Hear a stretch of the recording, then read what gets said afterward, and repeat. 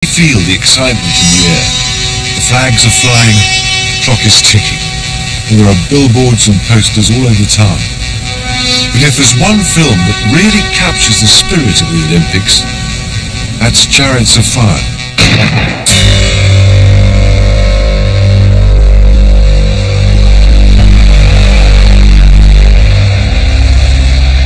The film, whether you like it or don't like it, it's special because it touches people and finds people in a place they're not expecting to be found out. This film is about good values, good human values. It gave virtue to my belief that whatever you achieve is only achieved by hard work. It's about two Olympic athletes who beat the odds to win gold for Great Britain. So I want to uncover the story behind the real Chariots of Fire.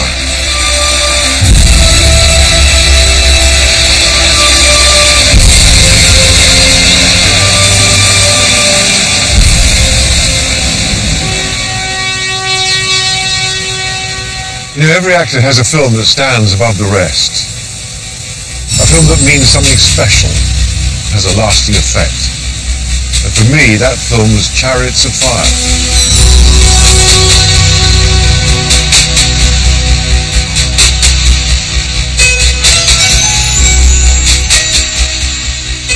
It's based on the true story of two men who beat the odds and won gold for Great Britain. Harold Abrams was Jewish and struggled against anti-Semitism. He ran to win in an era of amateur competition. Eric Liddell was a devout Christian. He put his beliefs before king and country and famously refused to run on a Sunday. It was my first major film role. I played a character called Lord Lindsay. I was 28 years old.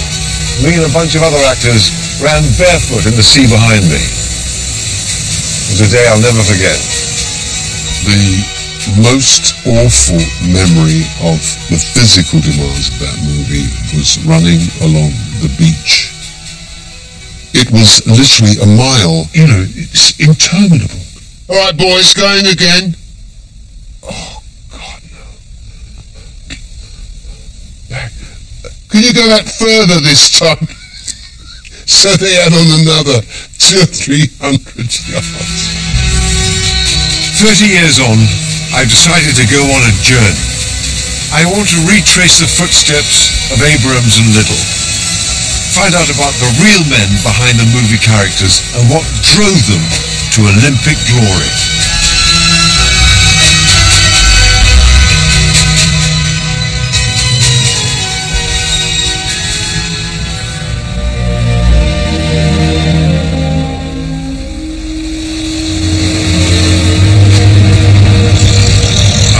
To Cambridge, where Harold Abrams went to university. And in the movie, he was met with a lot of anti-Semitism.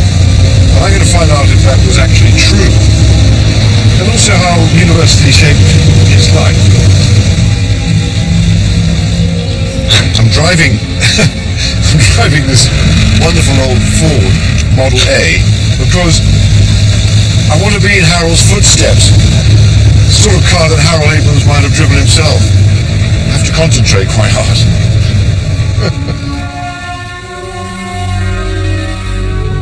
Harold Abrams was born in Bedford in 1899. His father was a Jewish immigrant who made a small fortune as a financier. Athletics was in the family's blood. His much older brothers were both Olympians.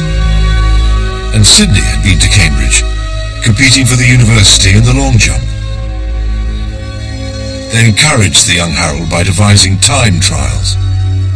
And if he failed to meet them, they'd hit him over the head with a newspaper.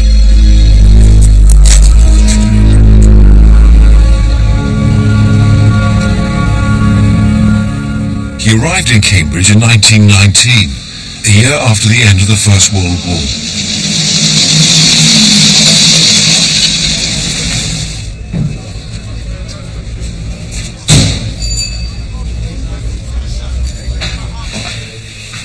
Morning. Good morning, sir. An appointment to see Sir Alan first. I'm meeting the incoming master of Caius College, where Abrams went to university. Sir Alan, very nice to meet you. Welcome to Keys. Thank you. Show you around. Thank you so much. I understand that Harold had a brother here. Yes, his brother was at Emmanuel College. His brother was a fine sportsman, and Harold was envious of his brother and wanted to emulate him and, in fact, overtake him. Right. So his brother spurred him on.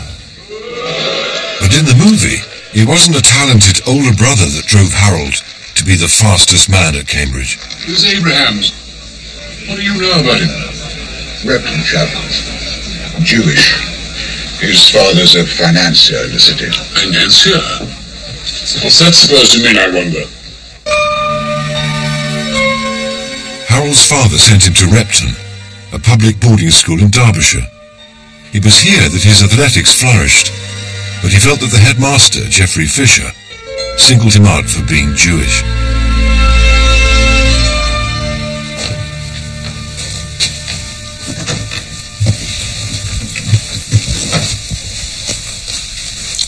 These are the very rooms in which Abrahams lived when he was a student, and they would hardly have changed since then. That's my father, a Lithuanian Jew.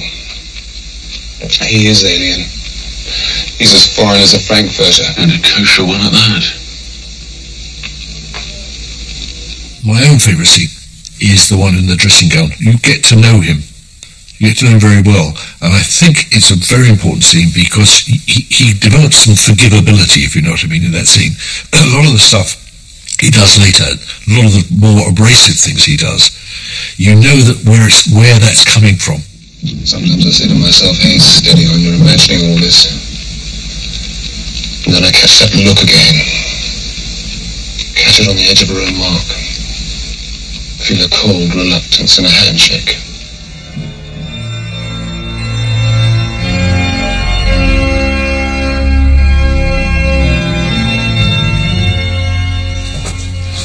Nigel, this is a college chapel. It dates back to 1393. It's the oldest chapel that's been in continuous use in a Cambridge college. Do you think he was aware of anti-Semitism at Cambridge at the time? I think he probably didn't suffer from it much at all in Cambridge because he was such an outstanding athlete that people admired him. But he had a chip on his shoulder. Oh, definitely, but he inherited that from being at Repton. In the movie, the anti-Semitism sort of is what drives Harold. But if that wasn't the case, what was driving him? Oh, I think the anti-Semitism definitely did drive him. He wanted to prove himself and show he was better than other people. I attached so much importance to my athletics as a means of demonstrating that I wasn't inferior. This played a very big part in my life. There was a certain amount of anti-Semitism when I was a young man. There's a certain amount now. But I was so bent on demonstrating my superiority over other people, both at school and at the university, that I banked everything on athletics. So how good an athlete was he?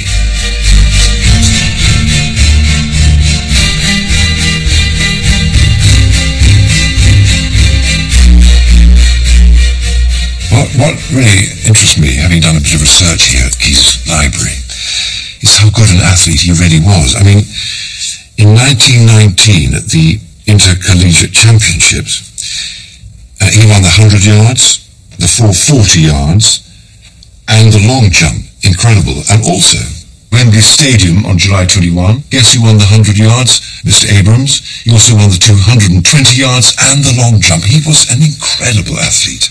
And then, looking at these photographs, I have to put my gloves on for this, because they're very old. They're even older than me. Here he is in 1920, a young man. You can tell in the next photograph here, 1922, he's very much in control. He's the sort of the boss, really, honorary secretary. And he's changed from being a boy into a man. And then 2 years later, he wins the 1924 Olympic gold medal.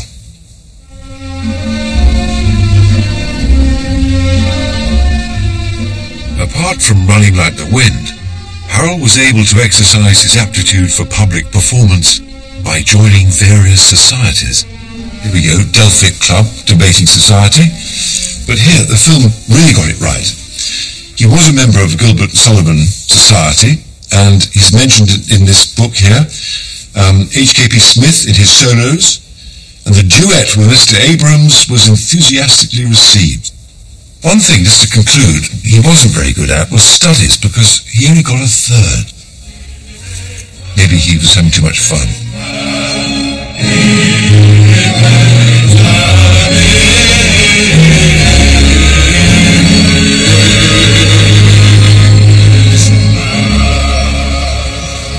Well, while I'm here in Cambridge, I thought I couldn't resist having a look at the Trinity Quad, where my character runs against Harold Abrahams. We couldn't film here, and I want to find out why. Your name of college, if you please, son? Lindsay. I raced beside my friend here. We challenged in the name of Repton, Eton, and Keys. The Great Court Run is a Cambridge tradition. Students would try to dash around the perimeter in the 43 seconds it takes the clock to strike 12. About 32 years ago, I was just getting ready to do the dash around the quad there, and I was told, no, you've got to leave Cambridge. Do you have any idea why we were thrown out? The university is about study, it's about teaching, it's about learning. And maybe there were fears that, a very large production in Great Court, right in the very centre of the college, was going to cause a lot of disruption. I had the pleasure of coming back in, I think it was 1985, for a lunch, and I sat next to one of the deans who said, something, we should have been let you film here because, you made the film anyway, and they regarded it as a slight error of judgment. Do you think that's the general consensus here? Yeah, I think if you were to ask again today, you would probably get a different answer. My character was based on a man called Lord Burleigh, who was the first person ever to complete the Great Court Run. Surprisingly, in real life, Abrams never attempted it. Harold Abrams may have been the fastest man in England, but there was another runner in Scotland who would become his greatest rival. Eric Liddell, a man propelled by his belief in God.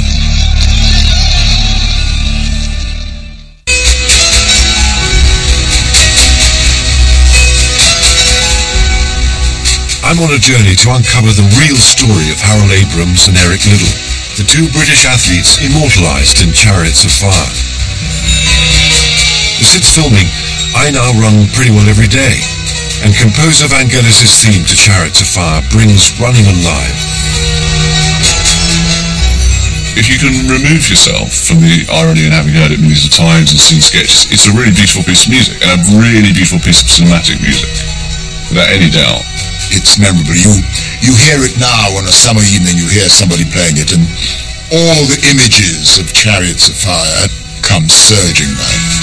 That is an athletics tune, isn't it? Probably play that to a bunch of young kids and they'll be there, doing the slow-mo running.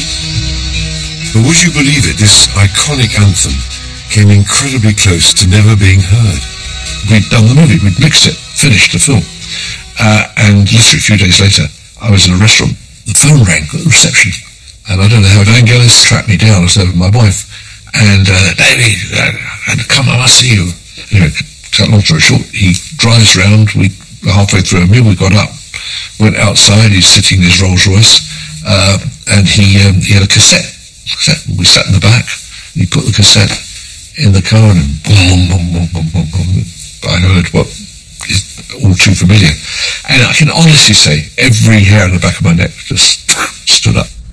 Asked what it was, he said, well, it's an ode to my father, who was an Olympic athlete.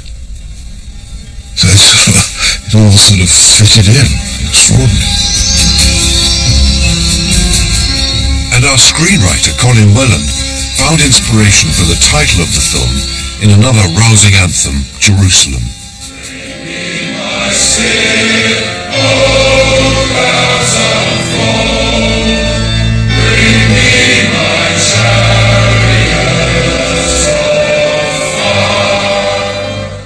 When he heard Blake's line, "Bring me my chariots of fire," Colin knew he had our title.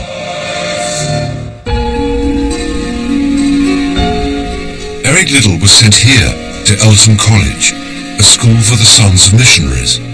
He was born in China in 1902, 2 years after Abrams. Eric was just 6 years old when he arrived with his older brother Robert. Was it important having a brother here? I think so. I mean, the school functioned as an extended family, but I think Rob was sort of not only a brother, but a surrogate parent in some way as well. So they kind of were a family together with their family really in China. He didn't see his parents for sometimes, I think, 7 years at a stretch. He wrote every week, and they wrote to him, but he would not have seen them for 7 years. What did he do in the school holidays? He would have gone to Guardians and been with Rob. So again, surrogate parents in a way.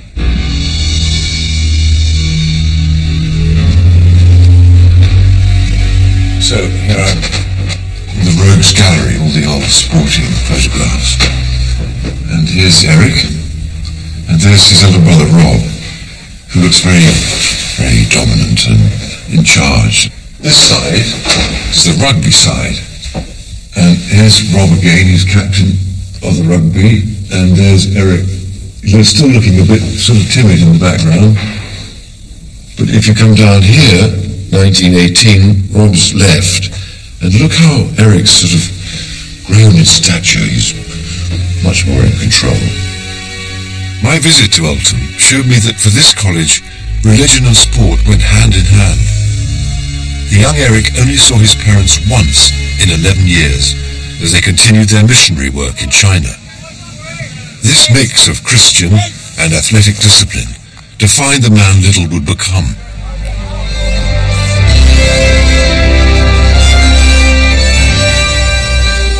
In Chariots of Fire, Eric Liddell was played by Ian Charlson, who for me brilliantly captured the spirit of the man. When he's giving a speech to the assembled company in the Highlands about being a Scotsman, being a Scot, and suddenly in the middle of the speech there's a Thank you for reminding me that I am and will be whilst I breathe a Scot. Instead of being thrown by the cow mooing, Ian laughed and said, I went with the moment, said, I am and will remain a Scot. And then what also then happened, of course, is the audience, which we had a nice reverse shot, and all the people listening to him, they laughed as well. So it's a marvellous moment of naturalness, entirely created by the fact that the actor involved didn't say, oh, cut. Eric Liddell was born in China, educated in London, but saw himself first and foremost as a Scot. So I've come to Edinburgh, the place Liddell called home, to discover how his identity developed as a Christian and a sportsman.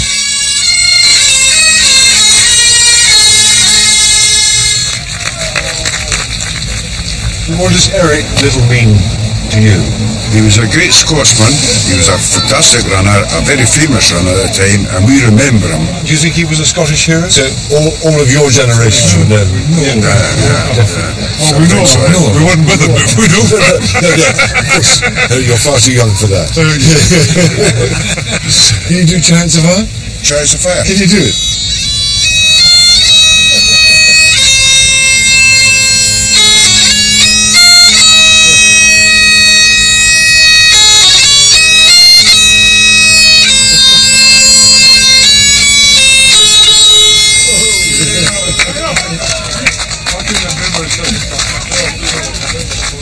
You got Chariots of Fire on the bagpipes.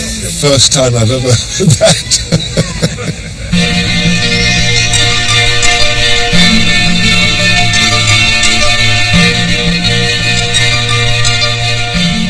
Eric Liddell followed his brother Robert here to Edinburgh University to study pure science. He would have been taught in these very rooms. But his time here was defined by his overriding passion for sport. I'm going to the university library to discover just how good he was. Unlike Harold Abrams, he seems to be a rather middle-aged looking man, physically quite small, not really like an athlete of today. But looking at these annual sports programs of the period, we could see that Little 100 yards, Little 220 yards, Little 440 yards, Little 220, Little, well, everything. Amazing sportsman. Wasn't just running that he did either. He played rugby. But he didn't just play it, he played it really well. There's a picture of him here. He played for Scotland 8 times and won 7 of those. Here he is, mentioned in a student magazine. He had a rare combination, pace and the gift of rugby brains and hands. Makes openings, snaps, opportunities, gives the dummy to perfection, does the work of 3 if necessary in defence, and carries unselfishness almost to a fault. And to me that sort of kind of sums the man up. It goes with his religious feelings, and being unselfish is part of it, of the deal, I suppose. As a sporting hero, Little's name was known throughout Scotland. And because of his fame, he was a key speaker at Christian rallies. Little now had a platform to preach his beliefs. I want to compare faith to running in a race. Then where does the power come from to see the race to its end? From within. Eric Little and Harold Abrahams were the 2 fastest men in Great Britain, so it was inevitable they would meet.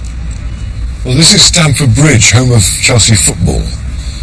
But in July 1923, it was an athletics ground, and it's where Harold Abrahams first met Eric Little. And there were fireworks. I'd like to wish you the best of success. Thank you. And may the best man win. Harold was so confident he was going to win. He thought Eric's unorthodox running style of flailing arms was no match for him. Get to your marks. Get set. Now these 2 athletes would find out who was the best. Eric smashed Harold, pulverized him by 4 yards.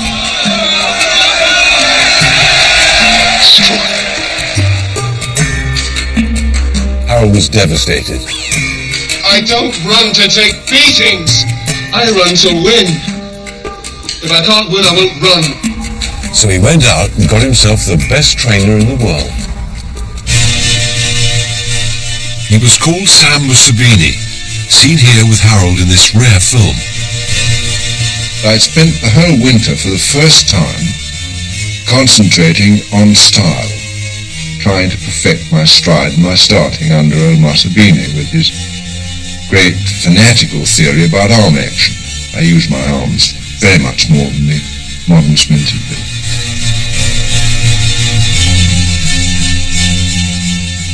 Whereas Little relied on God, Abrahams put his faith in the science of sport. Repetition in training and focus on time channeled Harold's nervous energy. Harold Abrahams was a player, and in those days it was a strictly amateur undertaking. And the idea you could just employ a professional coach to better your performance, that you could afford to employ a professional coach, and this must have got up the noses of an awful lot of people. Under Musabini, Abrahams would get the chance to race Little again, this time in the 100 meters at the Paris Olympics. But they were both due to face the fastest sprinters in the world, the Americans.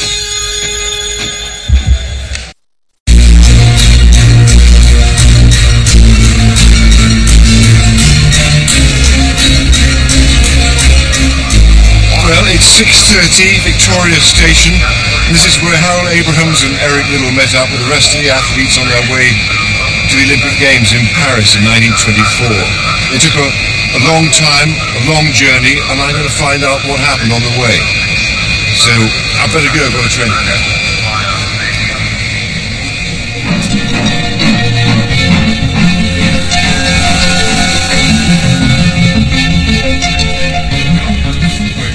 What's amazing reading this is our attitude towards the Olympic athletes back then compared to now. And in this biography of Harold Abrahams, he says, the British Olympic team departed for France in their ill-fitting blazers made of shoddy material almost without comment. No first-class travel. They were in the back of the bus. In the film, Eric Liddell hears some shocking news as he boards the boat for Paris. Mr. Liddell, sir, what about the qualifying heats on Sunday? What did you say? On Sunday, do you think you can beat the Americans? Liddell did refuse to run on a Sunday, but unlike the movie, he actually found out 8 months before the Olympics, and he never buckled under the pressure from the establishment to change his mind. There's only one way to resolve the situation. That's for this man to change his mind and run. Don't state the obvious, Cadogan. We've to explore ways in which we can help this young man to reach that decision. I'm afraid there are no ways, sir. I won't run on the Sabbath, and that's final. Fortunately for him, Liddell was selected to run in the 400 meters, which fell on a weekday. But it wasn't a distance he was favored for. Today is a beautiful day, very different from July 1924. Harold Abrahams remembers we had a ghastly crossing, sea rough, and a risk of thunderstorms. I spent the entire journey keeping my lunch down and my spirits up by singing Gilbert and Sullivan. No, I won't be doing that. No sound at all, we never speak a word. A fly's footfall would be distinct because... Here's a photograph of Harold Abrahams in his uniform. He wasn't pleased with it. Right here, he's wearing a pair of trousers that obviously for someone 6 inches shorter, and a jacket for someone who's twice as big. And if you look at his face, he looks really, really hacked off, which I'm not surprised. I've eventually arrived in Dieppe 8 hours into my journey, and like the British team of 1924, I've still got a train to catch.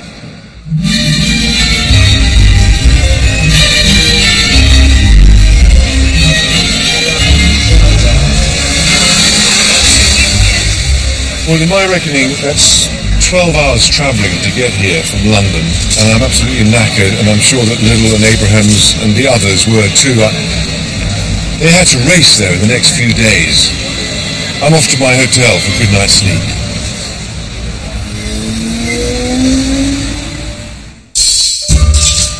Feeling better after a good night's kip, I'm taking a taxi to a Paris suburb. No, I'm really excited because we're going to the actual stadium where Harold Abrahams and Eric Liddell ran their races. I've never been there before because we filmed all our stuff in Liverpool.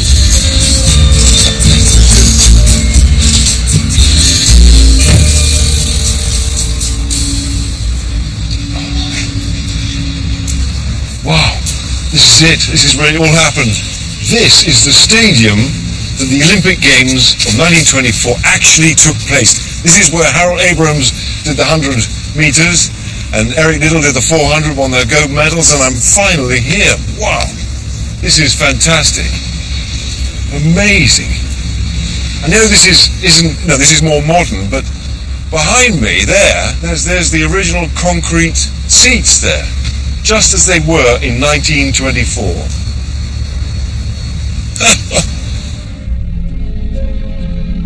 The Paris Olympics was considered the first modern games. It had 3,000 athletes in attendance from 44 countries, and it was the first time an Olympic village was built for the athletes. So here come the British team. I love this man. He's pointing out there's a little piece of wrought iron where the gates close together, and he keeps having to point out to all the athletes to beware. It's thousands and thousands of them pouring into the stadiums. It looks magnificent. In the movie, there was one person who wasn't welcome at these amateur Olympics. Abrams' professional trainer, Sam Musabini. So that's the Olympic Stadium. That's it, Sam. It's as good as being in there, isn't it?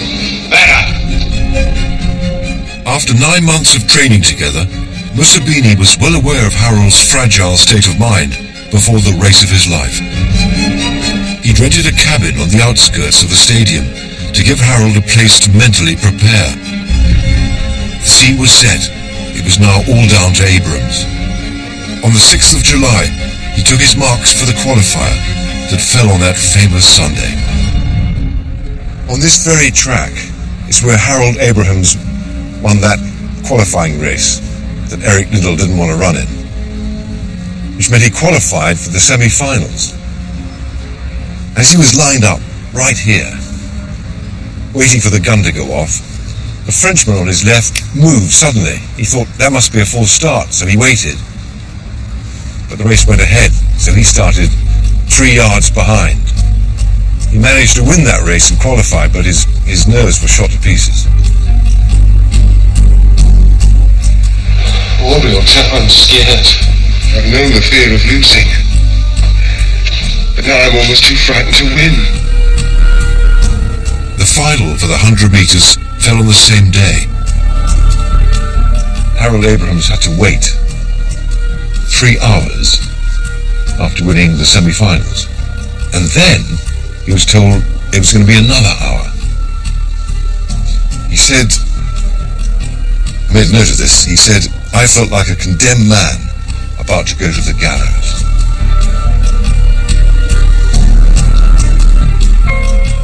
What happened next was remarkable. According to some accounts, Abrams left the stadium and hailed a taxi that drove him around the Paris suburbs to calm his nerves. Liddell was in the stands and saw Abrams' poor start in the semis. He wrote about his encounter with Abrams in the build-up to the 100 metres final. He said he told him, "You were badly away," and Harold replied, "Don't talk of it. I saw 5 in front of me. But I won't be left a second time." And he wasn't.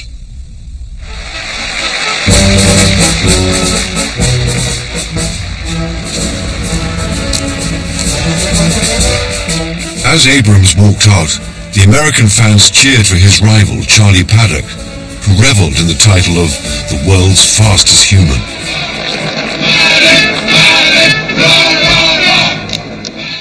Abrams said later that the chants for the American favourite made him feel rejected, just as the anti-Semitism had. He used the chanting for Paddock to feed the fire in his belly. Mussolini had told Abrams to think of only 2 things: the report of a pistol and the tape. When you hear one, run like hell for the other.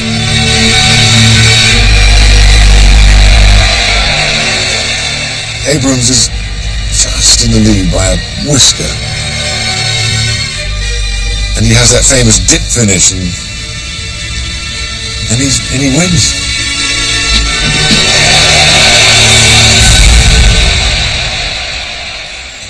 He looks absolutely exhausted.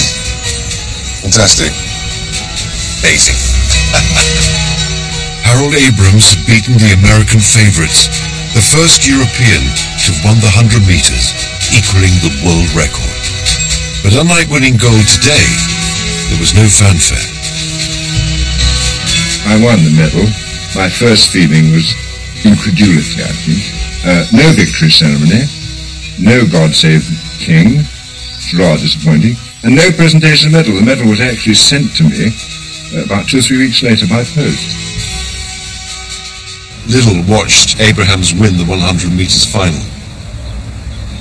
And interestingly enough, he was the first person to race down there and congratulate him.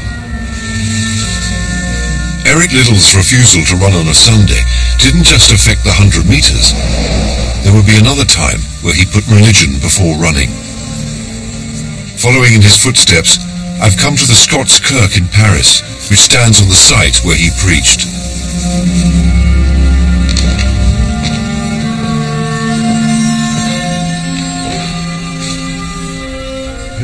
On one of those Sundays in July 1924, in the stadium, 7.5 miles away, they were running the 4x100 metre relay. There was no sign of Eric Liddell, by the way. No. He was here, in the pulpit, preaching to the congregation. The GB team came in 3rd, by the way.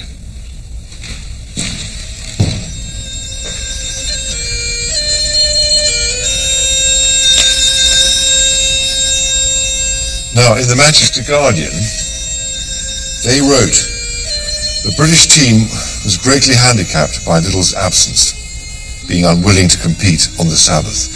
said he'd rather be here preaching to a congregation than running his races at the stadium. Little had refused to forego his principles.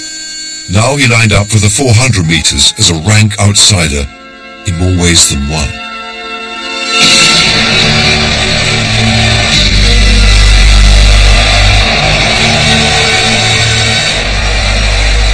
Little was placed in the outside lane, meaning he couldn't see any of the opposition.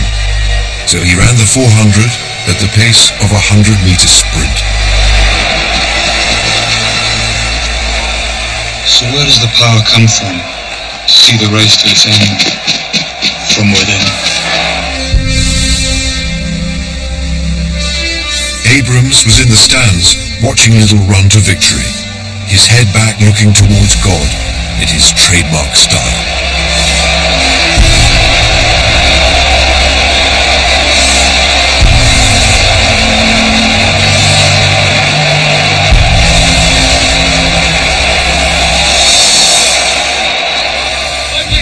He ran the 400 meters in 47.6 seconds, a world record.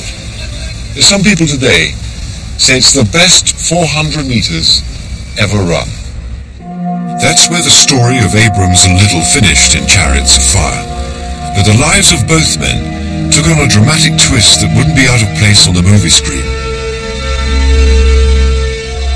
A twist that would take Little to war in China and Abrams into the heart of Nazi Germany.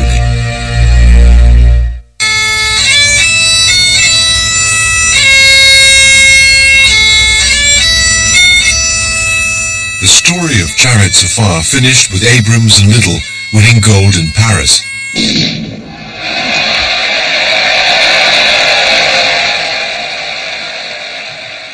I'm back in Scotland to see a piece of Olympic history and discover what happened next.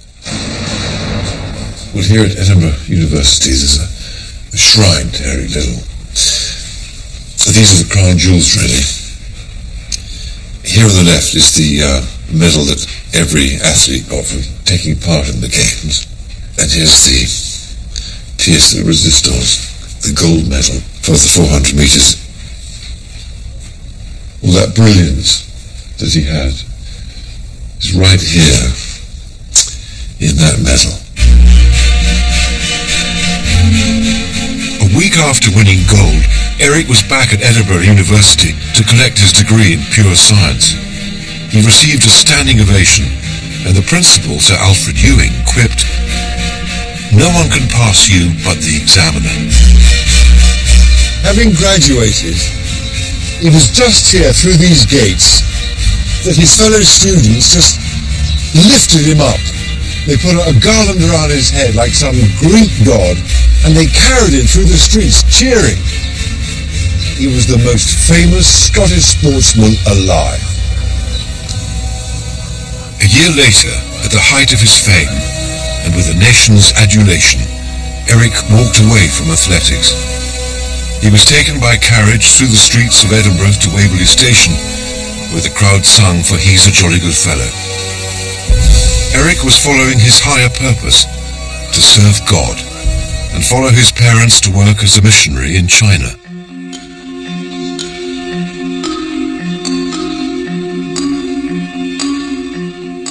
Eric returned to Tientsin, where he was born, to teach Chinese students.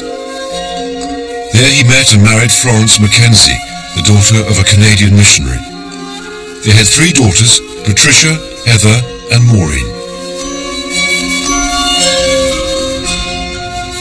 I'm in London to meet Eric's eldest daughter, Patricia, who is my first direct link to her father. I sort of feel I know you in a funny way, or knew your father, because making the film with Ian Charleston, it was like being for me with Eric Little. But would you say the film did a good job? My mother said, because of the movie, it gave him a voice. I have to tell you, the movie's been wonderful for we 3 girls, because, he died when we were small, especially Maureen, who never even saw him. The Japanese invaded China in 1937. With an escalation in fighting in 1941, things had become critical for Westerners. so Eric sent his family to the safety of Canada. As a man of principle, he selflessly remained behind to continue helping the Chinese. Eric's family never saw him again. China has never forgotten him, and he is their first Olympian. He was born in China, and he worked in China. And of course, he was just here for his education. So they take him for their own. Yeah. In 1943, Eric was imprisoned by the Japanese in Weishin Camp, which is now a school. 2 years later, he tragically developed a brain tumor and died. He was only 43. It's really quite extraordinary, isn't it? I mean, when my father died in 1945, I thought, is that it? Is that all there is to it? Well, he's gone. And for us as children, Daddy didn't come home. And it's wasted. But it wasn't. It wasn't wasted. And his spirit rides on. I don't think anything about your father has been wasted at all. I mean, and when we were making the film, every day David Putnam said, this is because Eric Little is smiling on us. Yeah. The film's been wonderful. It really has been wonderful. It's a mutual respect. Thank you so much. Thank you.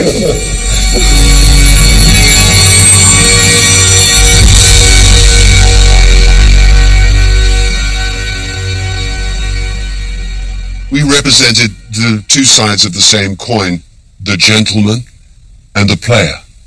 You see, and he was the gentleman and I was the player.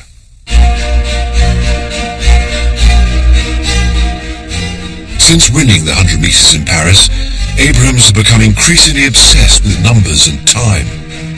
As a young boy, every year he tried to jump his age in feet. With a bank of photographers ready to capture his athletic prowess, Abrahams tried to jump 26 feet, but he landed badly. He broke his leg, which ended his athletics career. But surprisingly, Harold was far from devastated. Athletics, to me, was an enormous mental strain, although I enjoyed the competition. One of the difficulties that any athlete has when he's got to the top is, do I stop or do I go on? The sensible people stop, because after all, there's only one way, and that's down. Abrahams' love affair with athletics continued as a commentator, but he faced a huge dilemma in his new career. The 1936 Olympics were being held in Berlin, and Hitler saw it as an opportunity to promote Nazi supremacy. Despite outcry in the Jewish community, Abrahams decided to go. I'm meeting the one person who I'm hoping can shed some light on his decision, Harold's daughter. So your father went to Berlin with a Nazi regime in place, and why did he go? He went to Berlin with a heavy heart. I think he was in two minds. He'd got a lot of criticism here, but he really wanted to go. He said, I'm going to go to every Olympics. It must have been so unnerving seeing Hitler so close to him. He had Hitler sitting very, very close, and he used to tell me on more than one occasion, wish I'd shot him. The Nazis didn't subdue Harold's enthusiasm for the competition. Commentating on New Zealander Jack Lovelock's dramatic 1500 metres race, he ignored the more restrained approach of commentators of the times. Lovelock, 20 seconds, solid up. Come on, Jack, 100 yards to go. Come on, Jack, my God, he's done it. Jack, come on. Lovelock wins. 5 yards, 6 yards, he wins. He's won, hooray! Harold believed in the Olympic ideal and that sport should be above politics. After Berlin, many questioned the future of the Olympic Games and said that the spirit of the Olympics was dead. But Harold disagreed. In 1945, before the war had actually finished in Far East, he made a broadcast, which I've got a copy here. The Olympic Games can and must play an important part in building a structure of friendship and understanding between peoples of different nations. It is totally wrong to say they breed ill feeling. You could say that your father kept the Olympic torch burning. I think he did at the time, yeah. Yes, I'm sure of that. Certainly his enthusiasm for it. I met Harold Abrahams at the Commonwealth Games in Edinburgh in 1970. I can see him now in my mind's eye as a slightly owlish professorial type, standing in the corner of the commentary box, always immaculately clad, but in what looked like country tweeds. But he was also festooned with stopwatches. He seemed to be fascinated by time, and of course, we would go to him after a race and say, Harold, what was the time on that? And to me, it's always an enormous pleasure to look back and to reflect that I once brushed shoulders with someone who in this field of activity was truly, truly great. Harold died in 1978. As an Olympian and a commentator, he had devoted his life to athletics. Without Chariots of Fire, Harold Abrams and Eric Little's remarkable story may have been forgotten. But this summer, what they stand for is very much alive.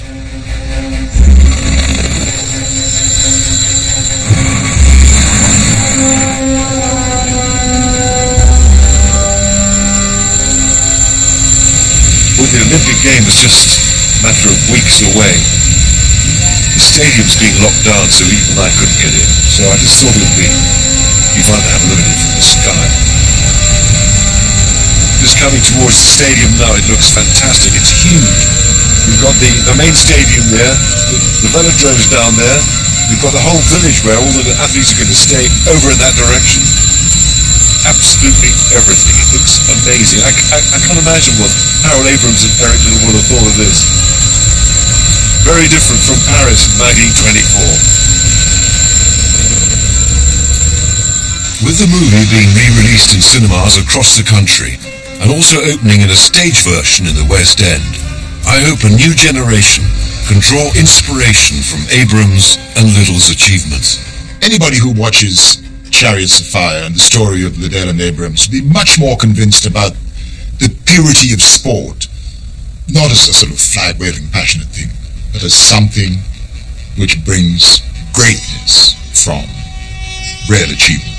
I think Chariots of Fire brings everything together around achievement, hard work, dedication and success, and it's an absolutely perfect time to bring a film like this to inspire everybody in our nation.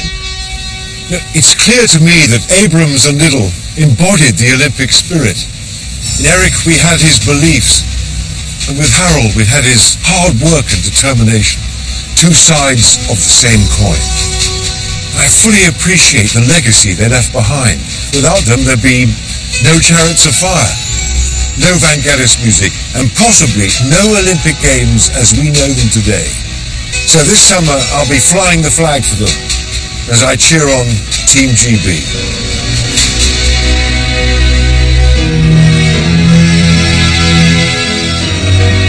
John Sargent pays tribute to RAF Bomber Command who served their country during World War II tomorrow night at 9.